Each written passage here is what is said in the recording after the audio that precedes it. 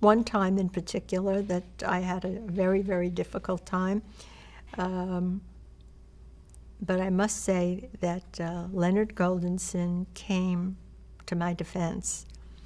And the stories that I was reporting had to do with the war between Darryl Zanuck and his son, Dick Zanuck, and what was happening in the boardroom, and who was going to wind up running the studio. And every day it was a continuing story. Something new had happened, and this is what they were saying in the boardroom, and this is what they were saying in the boardroom. And Darryl Zanuck called Leonard Goldenson up, and he said, if you don't take that girl off the air and fire her, I am going to remove every single 20th Century Fox television show from the ABC network. According to Leonard, as he told me the story, he said, I listened and I said to him, Darryl, if she has said something that is libelous or truly incorrect, why don't you just file a lawsuit? And if there's really nothing to it, then why don't you give her credit for having to have some very good sources? He never filed the lawsuit, but it was very touch and go and touch and go.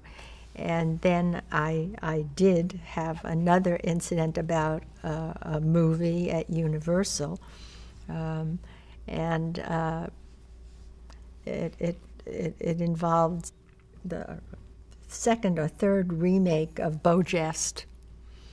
And I said it wasn't enormously funny, and I said, and not as, it had about the same humor as as the president, Sidney Sheinberg, or something like that.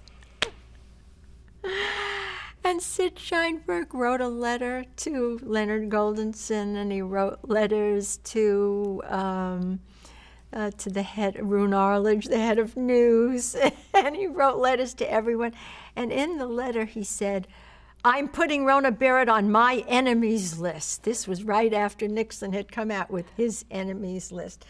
And Leonard Goldenson and Elton Rule both called me, and he said, what in the hell is this all about? I said, it's about a movie review. And, and he said, a movie review? I said, yes, a movie review. And he said, I just don't believe that somebody in that capacity would write a letter like that. And of course, for years, Sid Sheinberg would never talk to me. And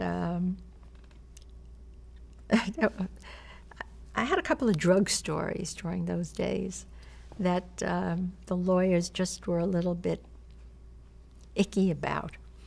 But you mean like celebrities on drugs, or? Oh, yes, and how the drugs were being passed around at the studios.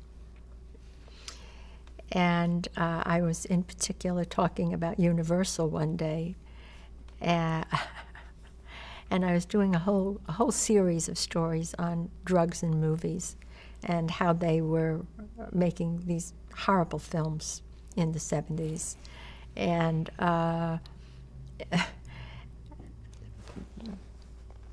and so Lew Wasserman was watching the broadcast, and he starts calling up Sid Sheinberg and several of his other executives wanting to know, did you hear what Rona Barrett is saying about us and everything else? He says, we've got to do something about this. This is just not right. And I believe it was Sheinberg who said, you know what, Lew? What she's saying happens to be somewhat the truth. And he said, what? Well, we got to do something about it. We've got to stop this drug nonsense here at our studio. Well, anyway, that went into another story that I cannot tell, but it was a very funny story, and it kind of changed my relationship with Lew Wasserman, who thought I was very funny after that.